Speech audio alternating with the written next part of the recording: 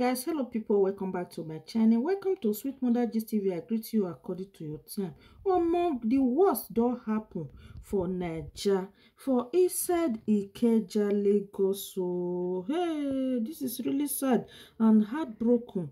Plane just crash for Ikeja, Lagos. Make una see am, just in plane reported crash land in Ikeja, Lagos. My country people, how una see this matter now? And wetin dey bother me for inside now say I pray make all the passenger wey dey inside this plane make dem stay safe, and make we quickly see wetin people think about this plane crash wey just happen for inside Lagos 55 minutes ago. Na dem drop this thing, and make una see all safely for all the passenger in Jesus name, amen. See wetin una cause.